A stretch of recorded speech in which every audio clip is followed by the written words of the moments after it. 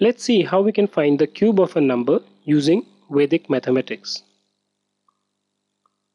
Find cube of 103.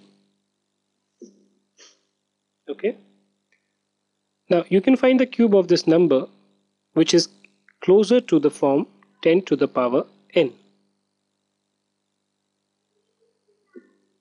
Right? So in this case, basically the formula for finding this out is base plus 3x. This basically forms the first part of the equation. Then 3 into x square.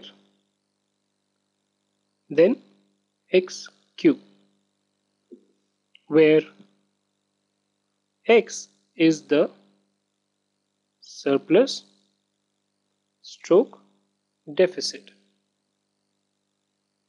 So in this case 103 is close to 100.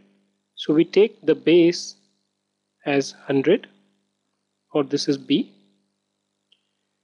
Now 103 is more than 100, so definitely the surplus is equal to 103 minus 100 is equal to 3. Right?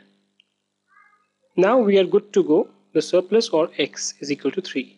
Now we're good to go to do this part. So you get base plus 3x. So 100 plus 3 into x, which is 3. Right? 3 into x square. 3 into x square. So 3 square. And x cube. So 3 cube. So this will give you 3 into 3, 9, plus 100 will give you 109.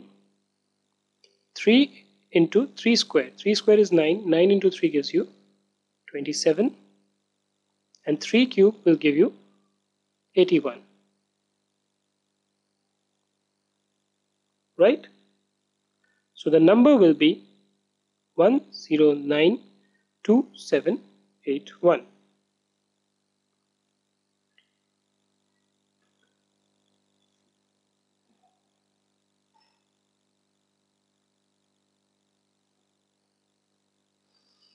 And 3 cube will again give you 27. So the number will be 1092727.